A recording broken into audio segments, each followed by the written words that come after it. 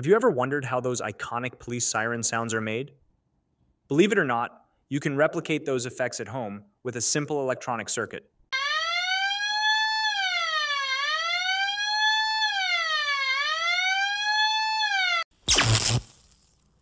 Hey guys, in this video, I'll show you how to create a DIY police siren using the 555 timer IC. Stay tuned to the second part of this video, where I'll explain how this circuit works. Here are all the components you need to set up this circuit. 2 alligator clips, one 1000 microfarad capacitor, one 100 microfarad capacitor, one 0.1 microfarad capacitor, one 10 microfarad capacitor, 11 jumper wires, one 47,000 ohms resistor, 2 1000 ohm resistors, 2 10,000 ohm resistors, one 100,000 ohm resistor, 2 555 timer ICs, 4 1.5 volts battery or 6 volts for the power source, one 5-watt speaker, a breadboard to connect everything together. The 555 timer IC comes with 8 pins. There is a notch or a dot on the chip's body. Pin 1, located at the top left, serves as the ground or ground supply. Pin 2, the trigger pin, initiates the timing interval in monostable and astable modes. Pin 3 serves as the output, providing the timer's operational result depending on its mode: monostable, astable, or bistable. Pin 4, the reset pin, is used to reset the 555 timer's internal flip-flop. Pin 5 serves as the control pin, enabling you to adjust the threshold voltage levels used by the internal comparators to set and reset the flip-flop. Pin 6, the threshold pin, monitors the voltage of the capacitor in the circuit. Pin 7, the discharge pin, manages the timing capacitor's charge and discharge cycle. Pin 8, known as VCC, supplies power to the IC. Let's set up the circuit step by step. Begin by positioning the 555 timer IC on the breadboard, keeping in mind that the pins are numbered counterclockwise starting from the top left corner. Refer to the later circuit diagram if you have questions about the circuit connections. Insert the IC in the middle of the breadboard. A jumper wire connects pin 1 or ground to the negative rail.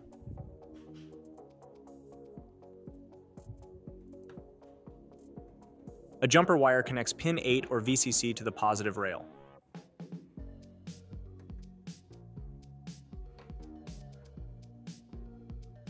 Use a jumper wire to connect pin 2 or trigger to pin 6 or threshold.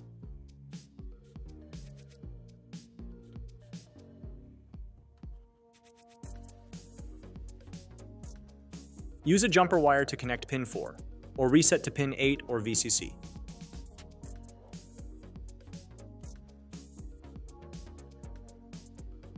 Place the second 555 timer in the middle of the breadboard, positioned a few rows below the first one.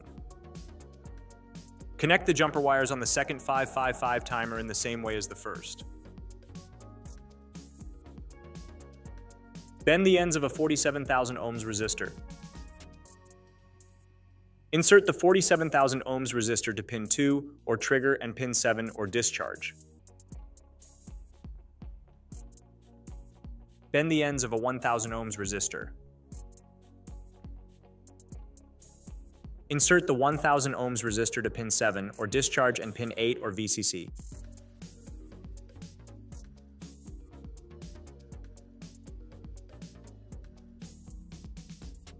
Bend the ends of a 1,000 ohms resistor. Insert the 1,000 ohms resistor to pin 3, or output, and pin 5 or control of the second 555 timer.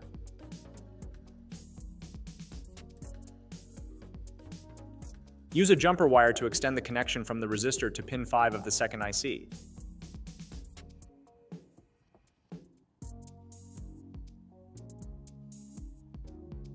Insert a 1000 microfarad capacitor into the same row as the 1000 ohms resistor. Insert the shorter leg of the capacitor into the negative rail. Turn the breadboard horizontally. Insert a 100 microfarad capacitor into pin 2 or trigger and the negative rail. Insert the shorter leg of the capacitor into the negative rail.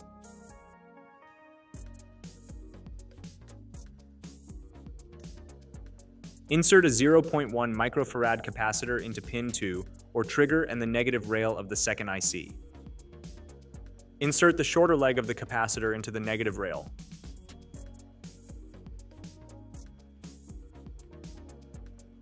Turn the breadboard to the other side. Bend the ends of a 10,000 ohms resistor.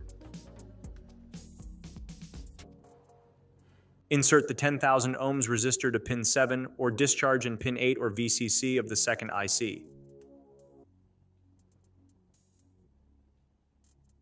Bend the ends of a 10,000 ohms resistor. Insert the 10,000 ohms resistor to pin 6 or threshold and pin 7 or discharge of the second IC.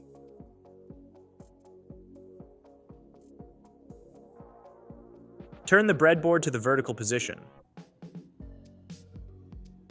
Bend the ends of a 100,000 ohms resistor.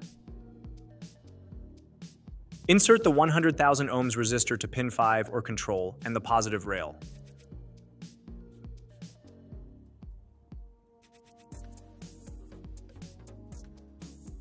Insert the longer leg of a 10 microfarad capacitor into pin 3 or output.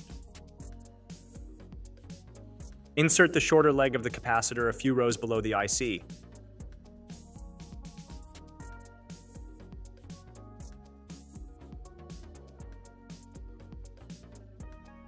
Insert a jumper wire in the same row as the capacitor.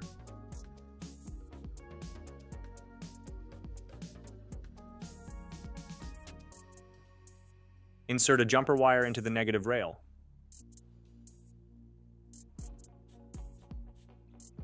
Attach an alligator clip to the jumper wire.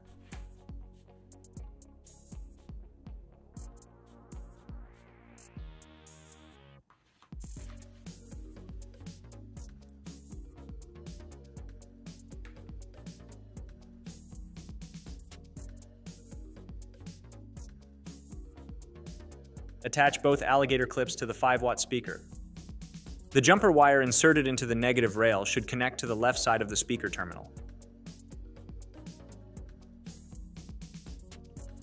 It's time to connect the power supply. Attach the negative lead from the battery holder to the negative rail. Attach the positive lead from the battery holder to the positive rail. We hear the police siren. We have completed the circuit.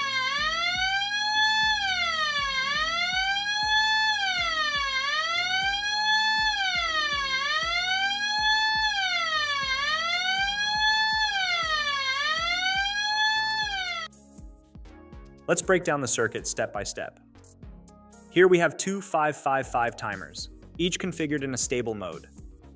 The first 555 timer generates a low-frequency signal, causing the second timer's frequency to oscillate, producing a siren effect. The second 555 timer produces the actual audio signal heard from the speaker. The resistors and capacitors control the timing and frequency of both ICs, allowing for modulation and sound generation. The 47,000 ohms resistor and 100 microfarad capacitor connected to pin 7 or discharge, and pin 2 or trigger determine the oscillation frequency. When the output or pin 3 is high, the capacitor charges through the resistor. The capacitor discharges when the output is low, creating a continuous cycle.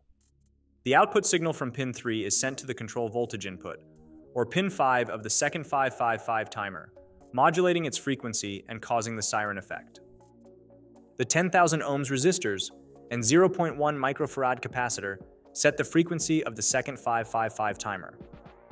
The signal from the first 555 timer via pin 5 varies the frequency of the second 555 timer, causing the sound to change pitch cyclically.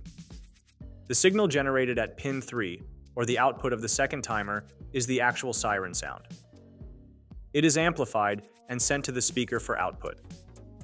The 5-watt speaker converts the electrical signal into sound waves. As the signal's frequency changes, modulated by the first timer, the pitch of the sound also changes, creating the characteristic rising and falling tone of a siren. The sound output from pin 3 of the second timer is fed through a 10 microfarad capacitor to the speaker. The capacitor acts as a coupling component, blocking any DC voltage from reaching the speaker while allowing the AC audio signal to pass through. I hope this video has shown you how to make a police siren with 555 timer ICs. If you found this video helpful, give it a thumbs up, consider subscribing for more electronics tips and tutorials, and hit the bell icon to never miss an update. Thanks for watching, and I'll see you in the next video.